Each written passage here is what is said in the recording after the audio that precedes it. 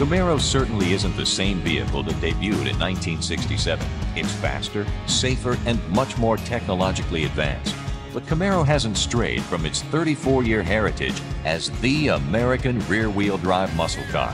Whether you drive in competitive events or just around town, you'll see the Corvette is designed to give you the best possible driving experience. Hey everybody, I've got such a cool video for you today because behind me are two late 1990s Chevrolet performance cars, the C5 Corvette and the Camaro Z28, and we're going to find out which one is a better performer for the money. Now to determine which one of these is best, we are going to start off by doing a quarter-mile drag race. After that, we are going to do a rolling race and then a braking test, and that should tell us which one of these really is best.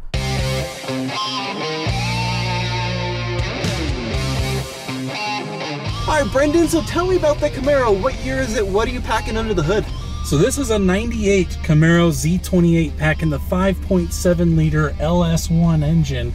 And I think they said that it put out about 305 horsepower, but my guess is that was a little underrated. Now, I also am running an LS1 engine in this 99 Corvette, so 1 year apart, same generation of car though. But this vehicle is rated at right around 345 horsepower. But here, let me rev up this Corvette. Let's hear what we're dealing with. Oh yeah.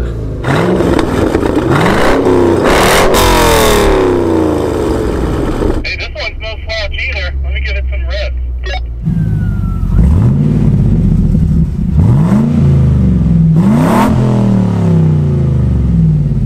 Yeah, dude, that sounds great. Now, apart from some modified exhausts here, both these cars are bone stock and they're both automatic transmissions. So I said we both launch them the same. Let's just go foot to the floor. When Case goes 3, 2, 1, go. Are you good with that? That sounds fair to me.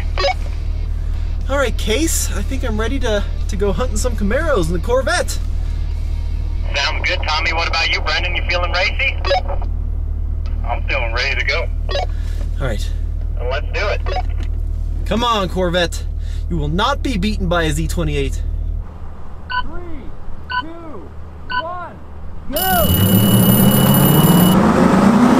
Here we go, full throttle. Oh, the Camaro and the Corvette are neck and neck off the line. Oh, I got him on the line! What the heck? He's actually winning. Oh, we're close!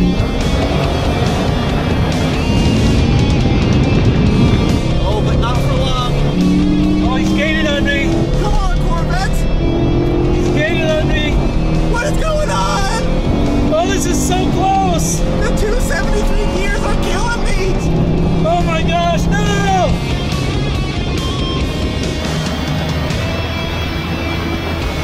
There we go. There's the lightnings. That was unbelievably close. Oh, he got me! Oh, but just barely. What the heck? Brendan, we were neck and neck that whole race, dude. Oh man, that was so close. I could see your nose hairs from over here. What did you run in the quarter? I did a 15.61 at 94 miles an hour.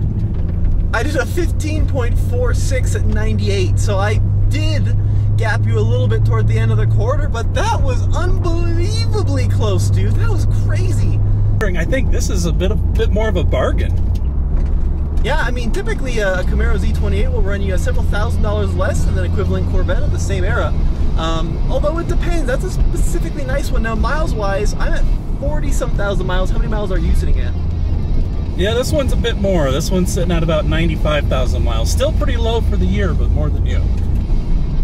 All right, now we're going to roll right into a rolling race here from 30 miles an hour. We're going to leave them in drive, and we're going to see which one will take it. Sounds good.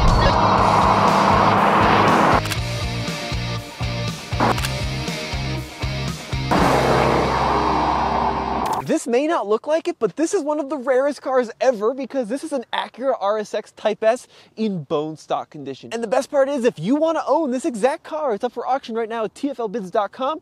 There can't be many of these like this left in the world. Now, for all of you saying, oh, my C5 Corvette or my Camaro will run a 12 in the quarter mile, that may be so, but we are up here at a mile above sea level. We live in Colorado. That's where this airstrip is. So that's a significant impact on the performance. That's why we're seeing these times, but it's a GPS verified performance tester. So now we're gonna roll right into the quarter mile. So we're gonna accelerate up to 30 miles an hour, and then Brendan, I'm gonna go 3, 2, 1, go. We're gonna leave both cars in drive, and we're just gonna plant it. Yeah, it sounds good to me. I think it'll be interesting to see the difference. Are you in drive? Are you ready? I'm ready to go. All right, let's start rolling.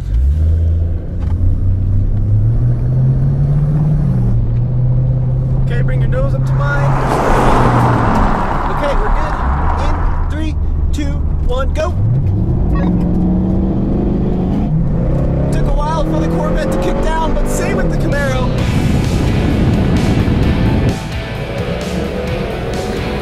Oh man, this isn't even close on this one. And that's where we see that horsepower difference.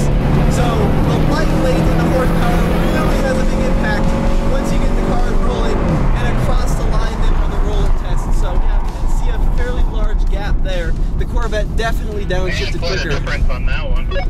Yeah, this transmission I think did kick in quite a bit quicker than that Camaro transmission, but yeah, good race nonetheless. Yeah, absolutely. I think that really is the difference. Your transmission, just for whatever reason, kicked into that lower gear faster than mine did. That's why you won that pretty handily.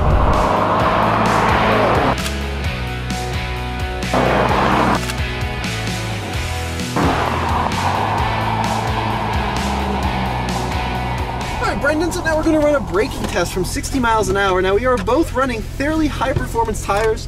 You're running a Firestone, I'm running a Goodyear, but we're going to accelerate up to 60 and then hit the brakes as hard as we can as we get to the cones. Yeah, I'll be honest, I don't have a ton of confidence considering how easily you beat me in that last one. I don't know if I'm going to beat you in this braking test. Well, this is where the weight advantage is really going to come into play with this Corvette, I think. Yeah, I think you're right. All right, you want to match my speed? We'll go up to 60. Sounds good.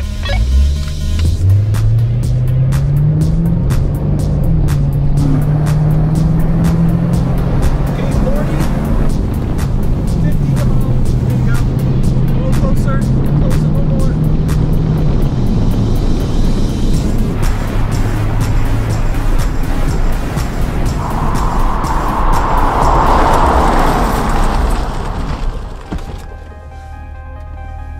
Dude, it's pretty close. Let's go see what happened. Jeez, Tommy, seems like you're taking forever.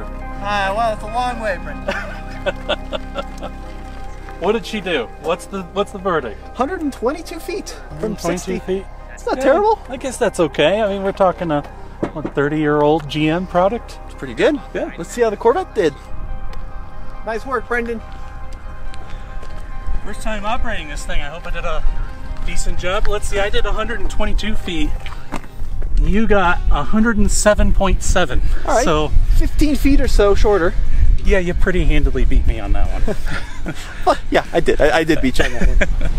Now we got to talk about values. So the C5 Corvette in this current market with an automatic transmission, we bought that one for $14,000, but they're typically like mid-teens for a good one. The Camaros are kind of all over the board, all the way from like $5,000 or $6,000 to $25,000 plus, but a good one like that car is probably $10,000 to $12,000, although some valuation tools will actually tell you a nice Camaro Z28 is worth more than a nice C5 Corvette coupe. But Brendan, which one are you taking home? Yeah, you know, I am again seeing those values all over the board, and in some instances I'm seeing you can get as much as like a $9,000 difference between the two. And to be honest, you know, for the performance difference, there really isn't a whole lot, so I'd probably take the Camaro if I'm focused solely on what's going to give me the best performance for the money. But I really do prefer driving that Corvette. That thing is sweet. The Corvette's definitely more sporty, it handles better, it brakes better, right? But if you have kids, you know, if you have a family, if you're looking to daily drive a car, the Camaro is by far the better choice. Absolutely, for sure. And again, best bang for the buck as far as performance goes. Probably out there. If you want to spend your days at the quarter-mile drag strip, it's kind of hard to beat the 4th gen Camaro. I mean, both are, let's be honest. Well, let us know what you guys think in the comment section below. A big thank you to owner Kevin for bringing down his Camaro, and we'll see you on the next video. All right, Kevin, can you hear me, dude? I can. Sweet. Well, Kevin, I gotta ask first of all, because the lawyers made us, do you take responsibility for what happens to your car in this race? Sure do. All right, and thanks for coming down with your Camaro. So tell me, how long have you had that car? Thanks for having me. I've had it since 2008, about 14 years. And what drew you to the 4th gen Camaro? What was the draw? Car I wanted in high school that my parents wouldn't let me get, so I just decided to get one, you know? Dude, that's awesome. That's awesome. Now, Noticed that Camaro was super close to the Corvette, so we wanted to run one more. Now, the only reason I can think that car would be so close is the rear end ratio. What are you looking at the rear end gearing? This one has the 323 rear end. is that optional? Is that like a package? It's an option on this. Nice. Now this car has a 273, so that would explain some of the discrepancy. But I think a well-driven Camaro, and this is going to be a pretty close race. So are you ready to do this? Let's do it. 3, 2, 1, go! Oh, good launch in the Corvette. But look how close these two are. They are just neck and neck.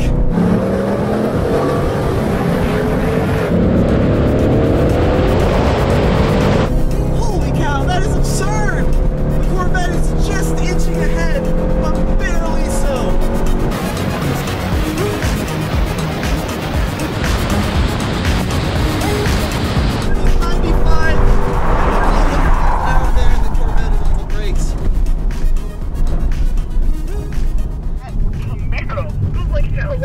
What's the fastest time you've had at a like a prep track strip? What have you hit in that car?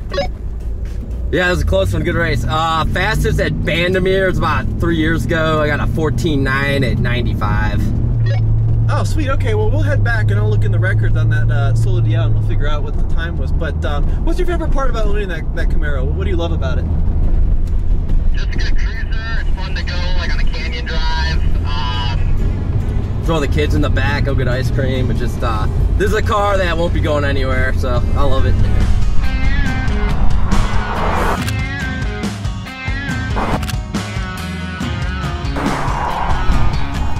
All right, dude. 15.6 at 94, impressive. That's Appreciate good. that, yeah. Mine was a little quicker, but it's all within spitting distance. What can I say? I guess I've got a heavier foot. Sure, we'll go with it. Yeah, Sure did. Whatever. For more than 3 decades, Camaro has remained true to its brand identity of America's honest sports car and its heritage of performance American style.